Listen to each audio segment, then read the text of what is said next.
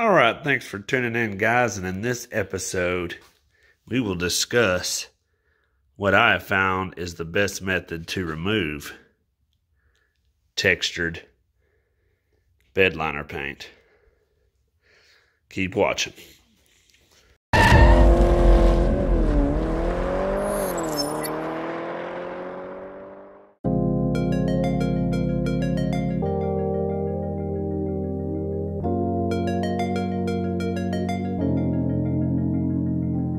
Yeah, so as we discuss here, I've tried a few things on this textured paint, as you can see here.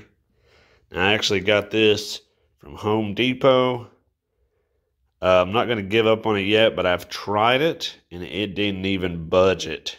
And I let it sit on there for like 5 hours.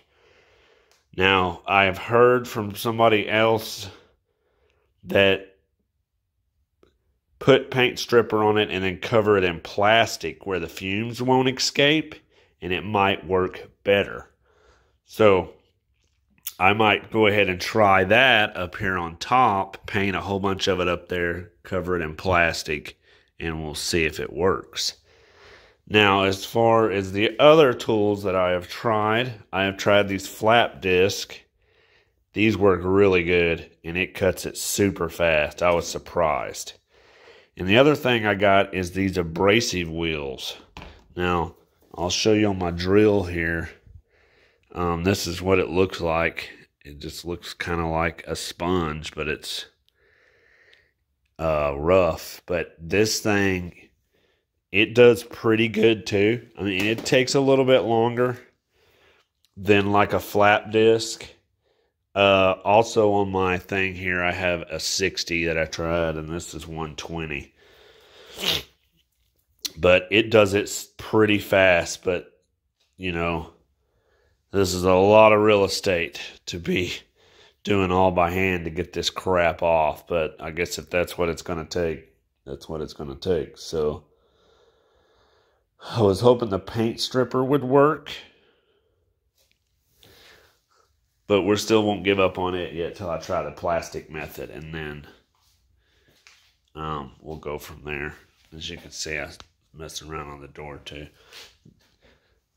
So let's get going. Enough talking, and I'll do a couple of these and show y'all on film, but I won't take y'all through the anger of letting y'all see all this. So we'll time lapse the rest. Alright, as you can see here, we got pretty good spot done. I was really liking the flap disc 60 grit the best.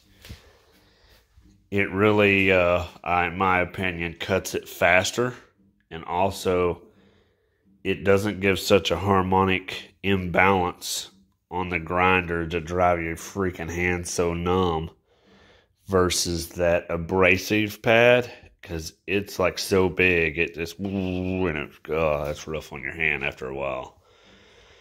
But yeah, that seems to me right now seems to be working the best, because if I can at least knock it down to like this, I can use my palm sander and smooth this out the right way.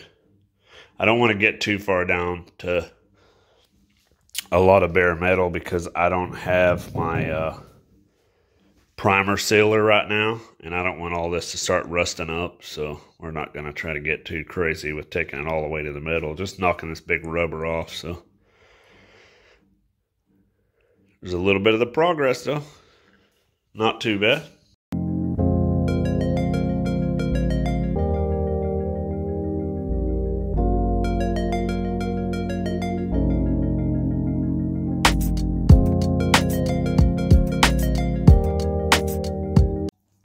Guys, you can see here,